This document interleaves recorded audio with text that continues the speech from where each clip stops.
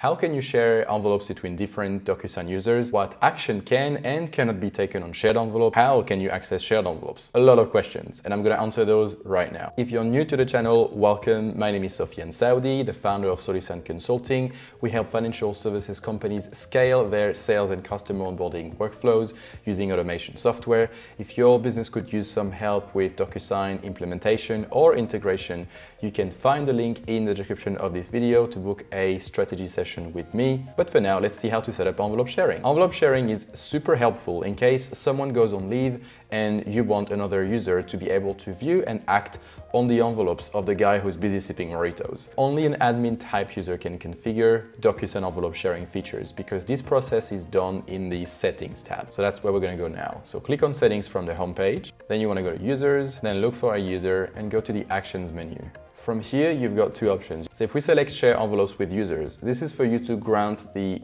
selected users access to the envelopes of other users.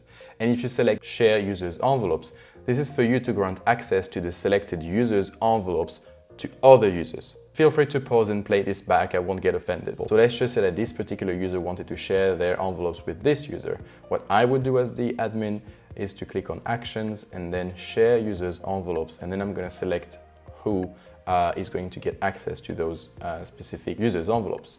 So I'm going to select myself and then click on assign.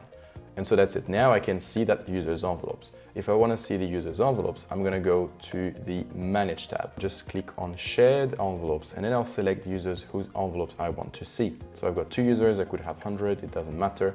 I'll click on select and I'm now in the manage tab of that particular user as if I was logged in as them. So what actions can I take on those shared envelopes? I can take any action the owner of the envelopes would be able to take. So that includes avoiding, correcting, viewing. What you cannot do though is to sign the envelopes on behalf of that user. This is because the right to sign the envelope is not given to the owner of the envelope, but to the recipient who's been assigned a signing action in the workflow of the envelope. However, there's a workaround. So since you've been given the ability to correct the envelope, you can replace the signing recipient by yourself, and therefore you'll be able to sign a document and even maybe complete the envelope if you want. This is an envelope that the user who's sharing their envelopes with me needs to sign. So if I want to sign myself, I can simply click on correct and then I'll be able to change the recipient for myself. So here I can just say, this is no longer you signing. This is me, and then therefore when I click on next, I'll click on correct and I'll then receive an email notification inviting me to sign. I can just go ahead and sign. Now if I want to go back to my envelopes because I'm still looking at the envelopes belonging to the other user, I need to click on return to my envelopes. And here it is. This is the document that the other user was supposed to sign, but now that I've corrected it, I'm the one who needs to sign. Of course, all of this is captured in the audit trail, so there's nothing wrong with doing this. We need to make sure that you're actually supposed to be signing the envelope. And if you're just starting with DocuSign and aren't sure how templates and power forms work, I recommend that you download my free DocuSign Mastery cheat sheet because it will show you how to get started with fields, recipients, and templates.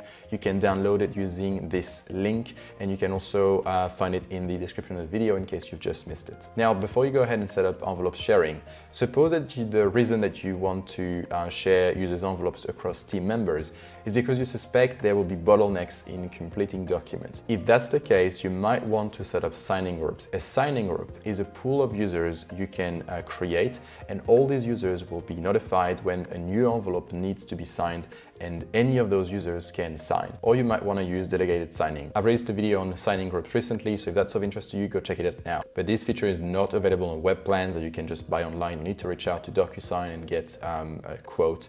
Now there's another feature that you might want to learn about, which is called delegated signing. I've also created a video on delegated signing. The difference between signing groups and delegated signing is that signing groups allows a pool of users to act and sign on the envelope, when delegated signing allows signing rights to to another user only for a certain period of time.